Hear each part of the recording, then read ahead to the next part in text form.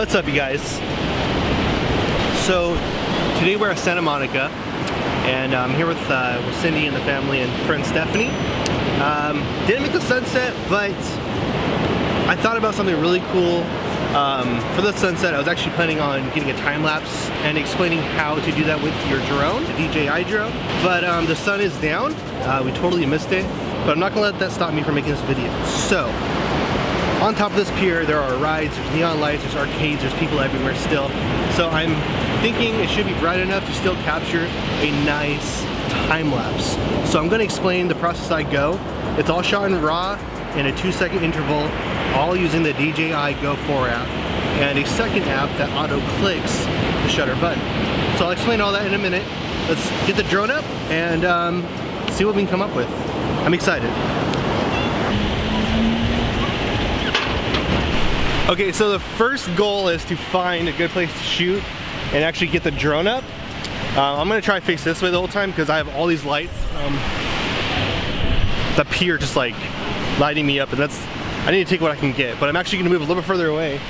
There is a lifeguard tower straight ahead, number 16. So yeah, let's go up there and get the drone up. I did this a few times with low success until I actually figured it out.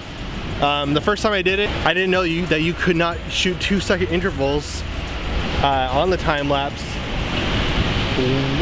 for RAW format. It was only JPEG, so like I was in RAW and I didn't know, so I was thinking, why is it only 10 seconds? And it must be the buffer speed or something. It just, the app limits it. And so I read up, only JPEGs can shoot 2-second intervals. I don't want to shoot JPEGs, I want to shoot RAW. So my workaround, which some of you may have already read or looked up on this, but I'm going to show you firsthand, is I'm going to use an auto click, auto touch. It's an app that automatically touches your screen for you. I'm not going to use the time-lapse feature built into the app. I'm going to use that touch feature to automatically simulate me touching the shutter button on the screen for me every 2 seconds. So that's the goal, that's the plan, and I think I'm at finally a point where I can do it, so let's set up.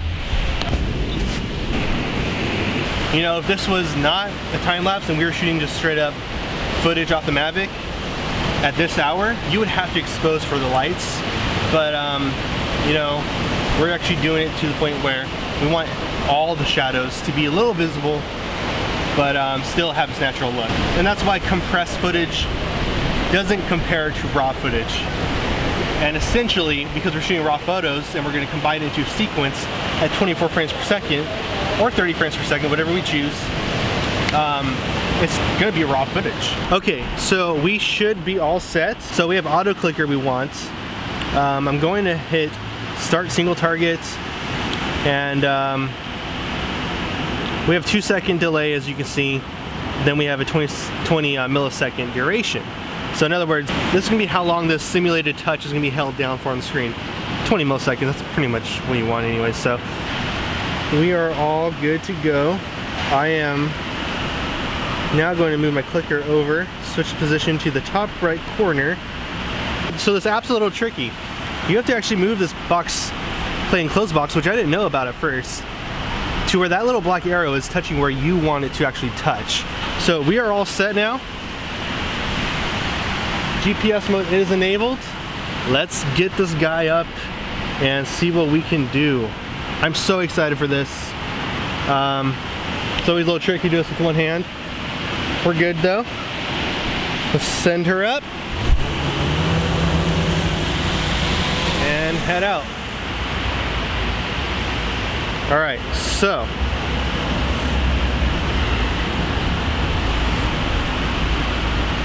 okay, so we want to first get the position we want, obviously. So I kind of want to go a little higher. This is a really cool carnival scene that we can shoot.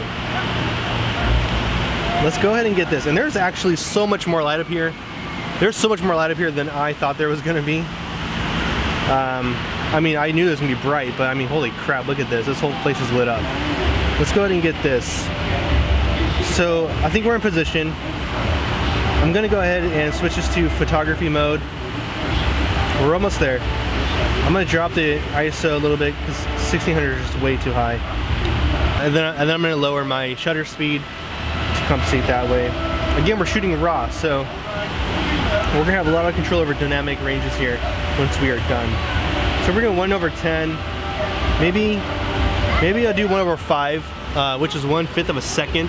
That's how long the shutters will be open for, and that's gonna create some motion blur per photo. So because of that, I'm gonna turn down my ISO to even 100, as low as it can get. The next thing I'm gonna do is find my focus point. I usually choose my foreground, so I'm going to just hit this Ferris wheel if it works, and then I'm gonna switch to manual. Now we're locked on focus. We're still good. Next thing to do is to start our shoot. So we're in raw format. All we gotta do now on the screen is hit play. So now, as you can see, I'm not touching the screen, my hands are free, and this thing's just touching for me. I can just kick back and relax.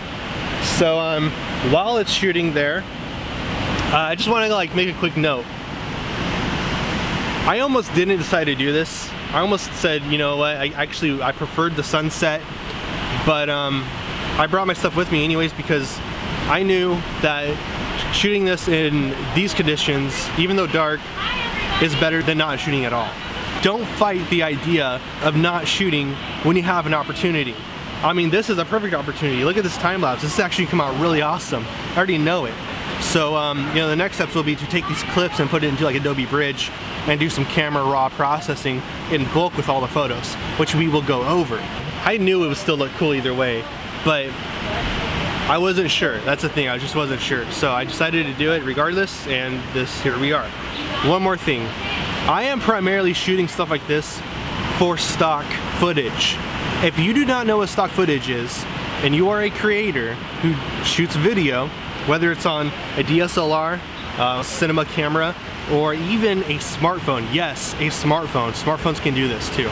You really need to look up black box. You may have heard a little bit about black box, maybe not, maybe you have. Black box is amazing. So let me just put it in short form for you, and I'll make a different video all about black box. Black box will let you as a creator take your footage, put it on black box, the platform, and they will do the work of spreading it out and distributing it to like Adobe Stock, Shutterstock, Video Blocks, Pond 5. It's a really cool thing. It's like a miracle for a video creator. It lets you focus on the creativity rather than all the requirements that all these stock sites require you to have. So that's a huge deal. And it makes it a lot more fun, makes it a lot more practical, a lot more ideal to pursue stock footage. So the other part of that is it lets you collaborate with other people very easily. In other words, if you shoot with a model, or if you make a deal with somebody like a costume store or something to use their outfits for the stock footage, you can literally split commission with them for the lifetime of that clip. It's a, what is it? Intellectual property, that's what it's called. And that's just short for saying, you know, that's your property, it's your right. If you split it with somebody and you give someone else some rights to that revenue, then it's partially theirs too, however much percentage you gave them. And when you pass away and when you die, all that footage that you have on black box that's up there selling will be passed down to whoever you will it to. So it's like a really cool thing to have. And if you really focus on it, I know there's a lot of potential in it. And I've sold quite a few clips through it before. Not enough to make a living. That's where I want to eventually head. But yeah, that's what we're doing here. And I thought might as well make this tutorial out of it. If it helps you, then that's great. I'm gonna let it sit for a little bit longer. It's just floating right there, I can see it. Actually, I see another drone too. That's quite funny. And yeah, so I'm gonna play this time lapse right after, and I'm gonna go out there and enjoy some time at the arcades and stuff with Cindy and Mia, and our good friend Stephanie, who's down to visit. So I hope this helped, guys. If you enjoyed it, give it a thumbs up, hit that subscribe button, and I will see you in the next video. That next video will consist of editing, the workflow, Premiere. I'm gonna dive into more Premiere tutorials. I don't know what else to say. Thank you, guys. Peace out. You'll see, there's my drone right there in the center of the screen. And I swear I just saw somebody else's. Oh yeah, there it is. It's moving right now. Right there, that's That's the other drone. And there's mine.